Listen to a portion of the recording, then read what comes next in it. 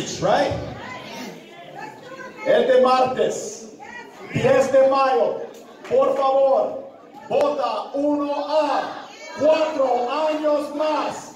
Vota 1A, 4 años más.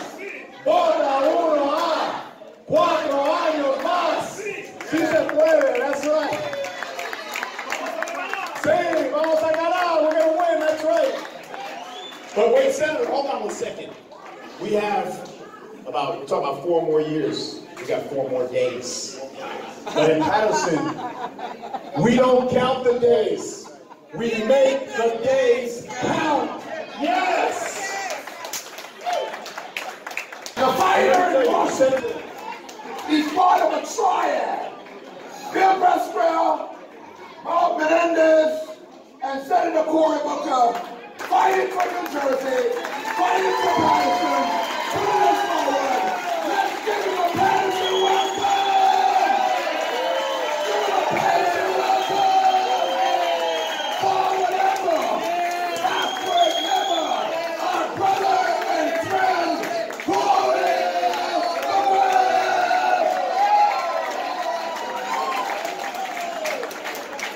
Oh my God! Woo! It is good to be in Paterson!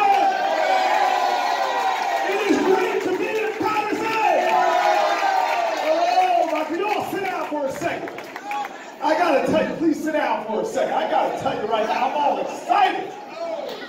I feel like I've been to church. I feel like I don't need to go see Pastor Jefferson on Sunday. To the 2 council people that are sitting on this stage, God bless you and thank you for your service. I was a city councilor. It is a hard job of service. To the 2 pastors on this stage, Dr. Reverend and Reverend soon-to-be Doctor. Thank you for cleansing my soul, lifting my spirit, and give a little jump to my step as I leave here. But I want you all to know I am here for a purpose. My job has taken me a long way this last 2 weeks. I was in the mountains of Nepal to a critical ally against China. I was in the deserts of the Middle East, meeting with our military for security issues. I was about 80 miles from the Ukrainian border in Poland just days ago. I was back in D.C. fighting it out for resources for New Jersey. I've been a long way around the world, but to me, I had to be in Paterson tonight. I had to be in Paterson tonight because there is one man that I know in the darkest of night, in the toughest of storms, through a global pandemic, through an economic crisis, who showed me what mayoral leadership is.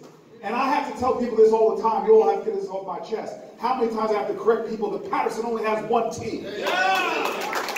But tonight I gotta tell you, if there were 2 T's, it would stand for 2 terms. 2 terms. I am here tonight because we have got to re-elect Andre Sayegh to 4 more years. 4 more years. 4 more years. 4 more years. Let me tell you, a lot of people should make off of all. I want you to listen to me. The question is not, will he stand for us? We've seen it now for 4 years. The question I have right now is, will you stand for Andre? Will you stand for our man?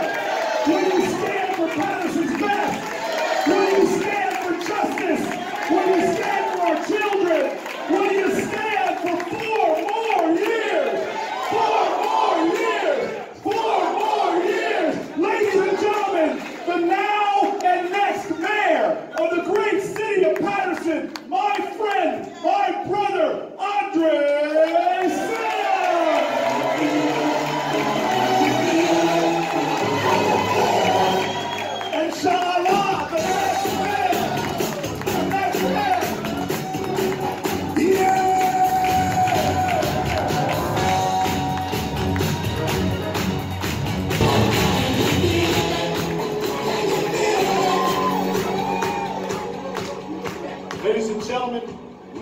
out and knock on some doors. So my name is Andre Sayegh, and I approve that message. Thank you, Senator. Last week was a tremendous day in American history. April 27th. This young man was born 19-something or another. Let's celebrate, yes, 1969. I'm sorry, Pastor, that's right. You share the same year. September 14th. How many days away? And we would be remiss if we didn't celebrate our senator, if we didn't celebrate his natal anniversary. So ladies and gentlemen, please join me in serenading our senator with straight from Carvel ice cream, a Fudgy the Royal cake. Here we go, 1, 2, 3. Happy birthday to you. It's got 21. Happy birthday to you. Happy birthday, dear Senator. Happy birthday to you. I can't knock it away. Yes! Cory.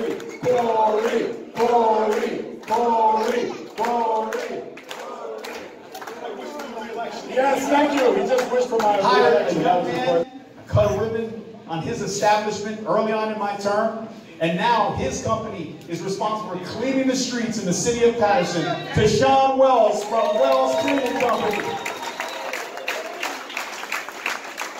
And I want to let it be known, we talk about abandoned properties. We had Hurricane Sandy. You were the mayor of Newark at that time. It devastated our north side, which is prone to flooding. And sadly, sadly, our north side library has been out of service since that time. But now we have a young visionary here in the First Ward who's going to bring it back and bring a community center for an area that needs it, Akbar McIntyre.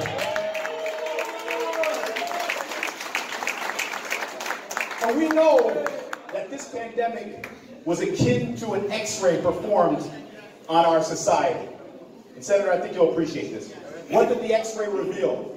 Many broken bones that need to be healed. We're here to repair those broken bones. So we opened up a financial empowerment center, the only one in the state of New Jersey.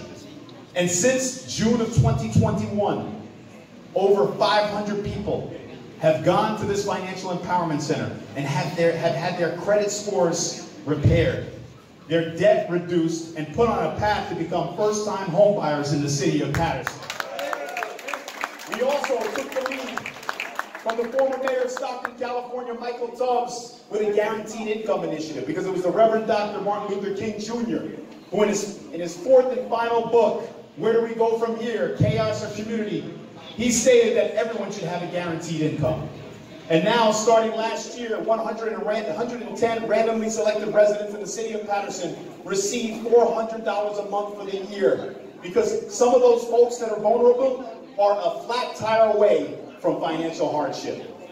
We also, when you lose your license, you lose out a lot in life, whether it's access to healthcare, education, or employment. And so we have already helped over 20 people, and it's only a pilot program, and we plan to help hundreds get them back on their feet. And I'd be remiss if I didn't single out a young lady who we've been working with to help people who have served time safely re-enter society and become gainfully employed. That's none other than Jada Fullmore. Thank you, Jada.